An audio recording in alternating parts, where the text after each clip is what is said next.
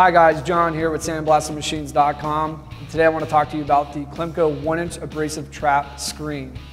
The purpose of the Clemco 1-inch abrasive trap screen is to filter out any of the media that may be pushing through on the exhaust cycle of your Clemco blast systems with either 1-inch piping or 1 1/4 inch piping. This screen can be found within the Clemco 1-inch abrasive trap. Now when you go in there to service your trap, which Clemco recommends you do twice daily, you may find that you haven't been doing enough or material ended up eating right through this wire mesh screen.